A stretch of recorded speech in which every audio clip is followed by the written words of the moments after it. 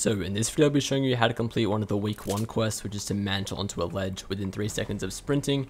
First of all, make sure you've got your sprint keybinds, go into your settings, keybinds, and whatever it says here. So then you press that button to run around, and then within 3 seconds of ending this sprint, you have to mantle onto an object, which you can do by, you just go up to the object, you look up the top of it, and then you just hold down your jump button, and then, there's some gold there.